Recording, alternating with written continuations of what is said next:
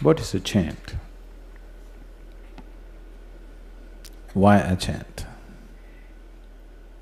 A chant means it's a certain clever arrangement of sounds.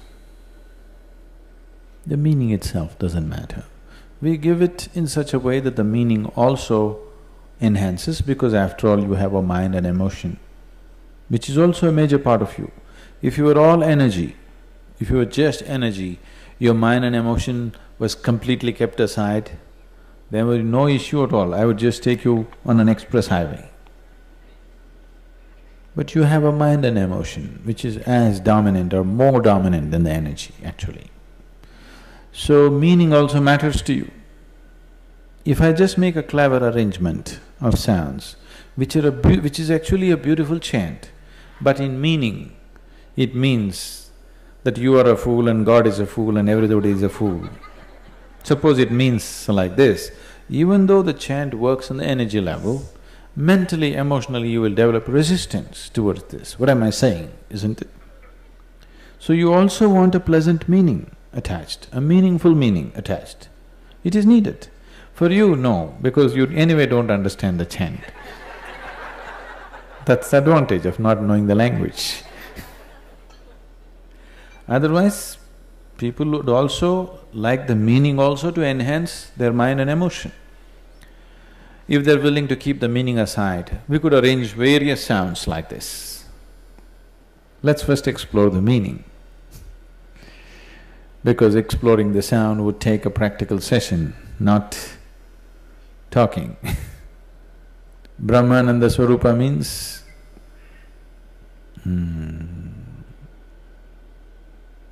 Swarupa means the image or a reflection of that, image of that rather.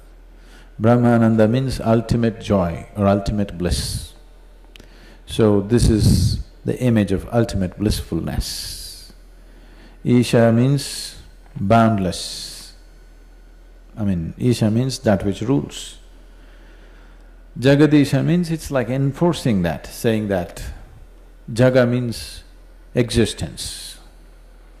Again Isha means, Jaga, Desha means the one who rules the existence is ultimate blissfulness, that's what it is saying.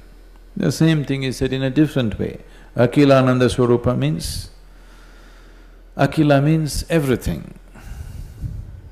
All-inclusiveness is Akhila, that which is everything.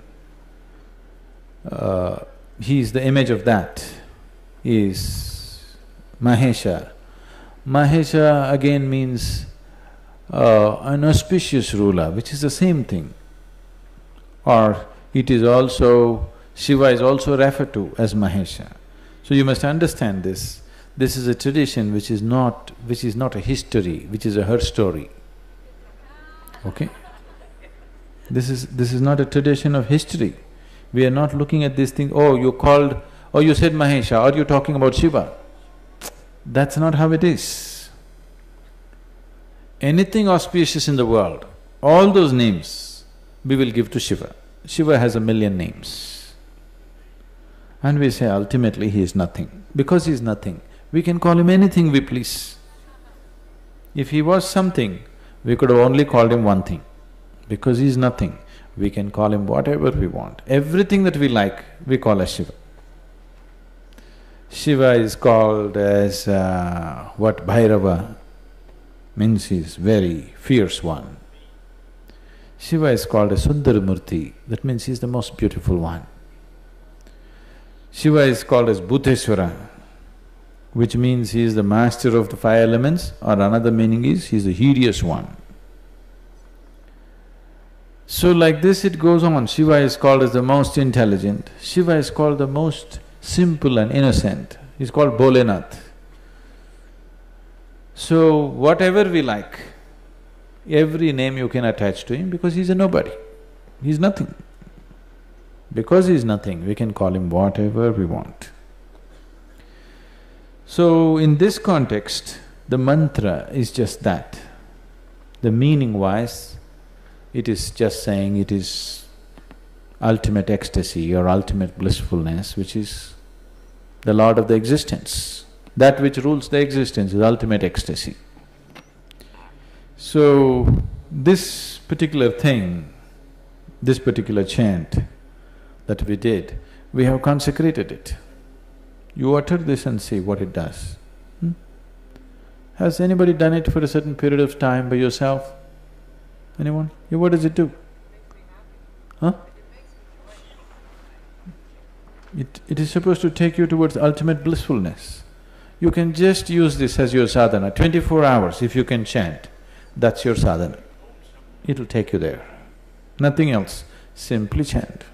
It will just take you there because the sound is consecrated, it is energized, it's alive. It's not just sound. If from nada to nada yoga, that's the difference. You can consecrate the sounds. As you consecrate objects, you consecrate spaces, you consecrate certain sounds. The moment you utter the sound, it creates some completely new reverberation altogether. Brahmananda Swarupa Isha Jagadisha Akhilananda Swarupa Isha Mahesha Brahmananda Swarupa Isha Jagadisha Akhilananda Swarupa Isha Mahesha Brahmananda Swarupa Isha Jagadisha Akhilananda Swarupa Isha Mahesha Brahmananda Swarupa Isha Jagadisha Akhilananda Swarupa Isha Mahesha Brahmananda Swarupa Isha Jagadisha Akhilananda Swarupa Isha Mahesha Brahmananda Swarupa Isha Jagadisha Akhilananda Swarupa